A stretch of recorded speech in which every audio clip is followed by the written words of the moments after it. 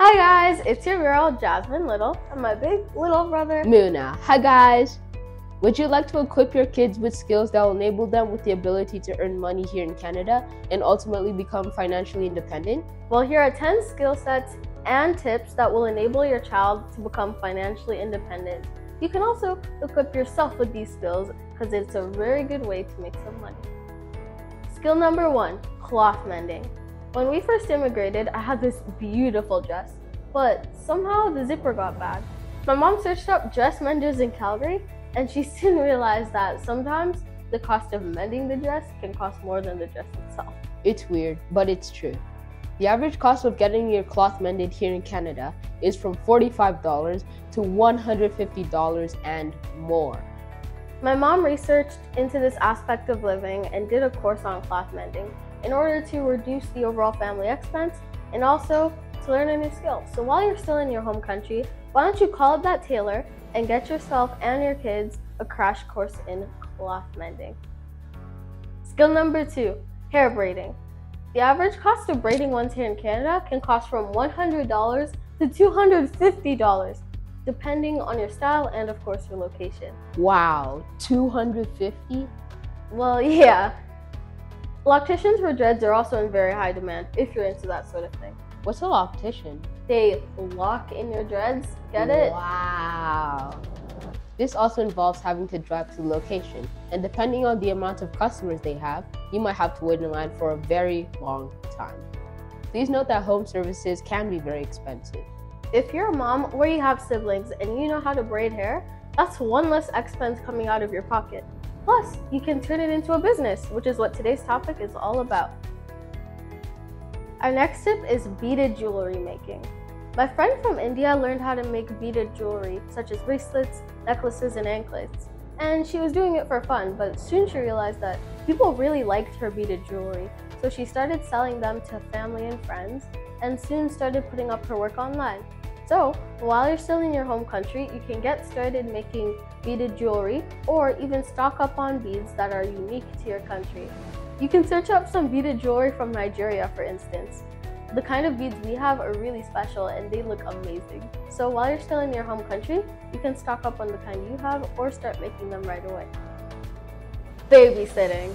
This is another way your older child can earn money here in Canada. Here in Canada, the rules are very strict about child protection and leaving kids unsupervised, which is why for parents it could be vital to be able to find a certified babysitter since due to most parents' lifestyles, both parents need to go to work. Yes, usually you must be at least 12 years and older to be able to become a certified babysitter, and you can get more than $20 an hour depending on the number of children you are babysitting. Hold on. That's like $3 a minute. Sign me up. That's true. So while you're still in your home country, why don't you check out websites like childsafecanada.com and redcross.com or attend first aid classes so that when you come to Canada, it'll be easier for you to sit for the babysitter's exam. There, you'll need to be able to do CPR and many other things in case something bad happens during your babysitting. Tutoring. Is your child skilled in an art form or are they really gifted in something?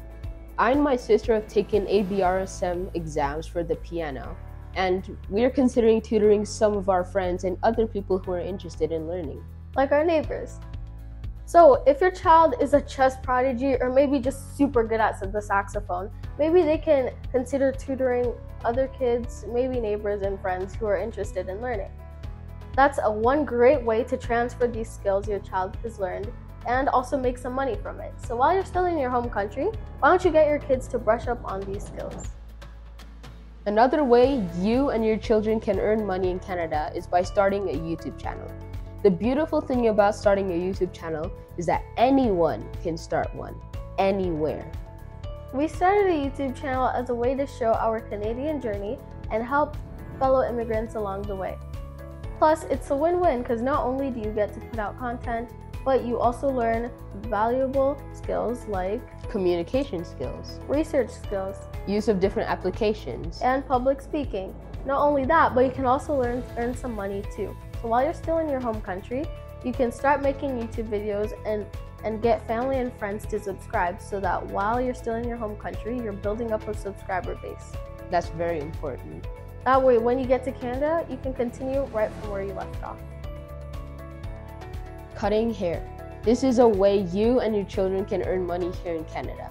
The average cost of getting your hair cut here in Canada is $20 for children and $30 for adults, depending on your location. Some immigrant parents usually take up the task of cutting their kids' hair.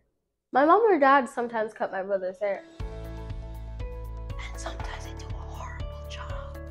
Please be aware that as your child becomes a teenager, they might not want their parents to cut their hair anymore. Yes, we have a right to protect.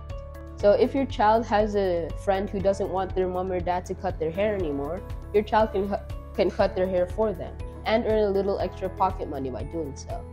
We advise your child to give a free haircut to prospective customers, so like friends and family, just to show that you can give a pretty good haircut. Yeah, and you can ask your mom or dad to advertise for you on their WhatsApp chat groups. Another way you can earn money in Canada is through taking pictures.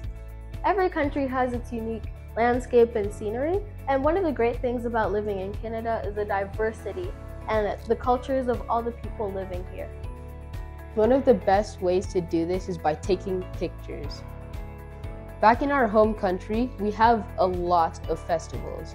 Here are some of them.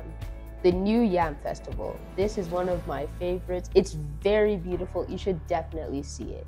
And the next one is the Masquerade Festival. Same thing.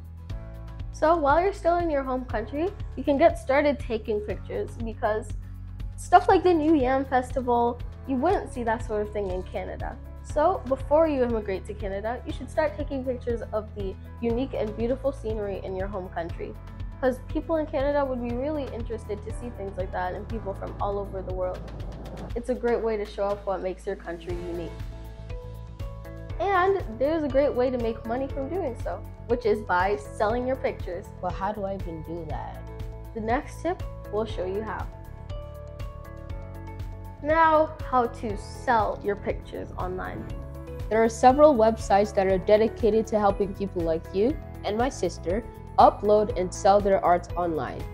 Other people can see and buy their art. I currently use a site called Fope, where you can put up your photos online. Other people can see your photos, rate your photos out of 5 stars, and even buy your photos if they really like them. I've just started on Canva too.